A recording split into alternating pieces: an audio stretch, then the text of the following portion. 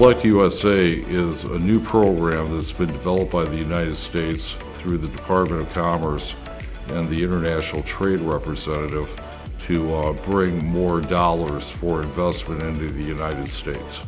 What the spin-off event did was that they permitted delegations of international business people to go to different areas.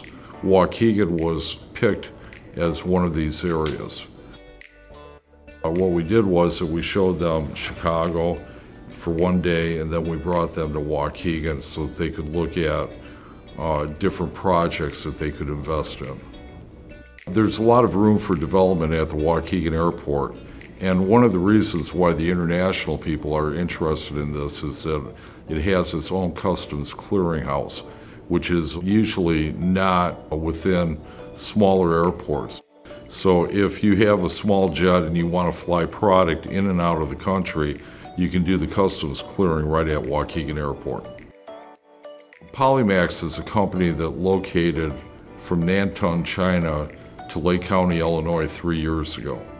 We decided that we would bring them to a company that had actually located here so that they could have a discussion with the CEO and learn about all the issues that are involved in making an investment into Lake County, Illinois. We wrapped up the day at the Harbor's Edge, which is a beautiful cafe located on Lake Michigan. The delegation was overwhelmed by the beauty of our city. The most important thing in business is your relationships.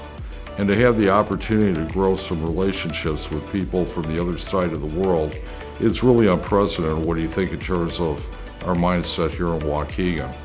In the global economy, it doesn't matter where you're from. It's all about what you do.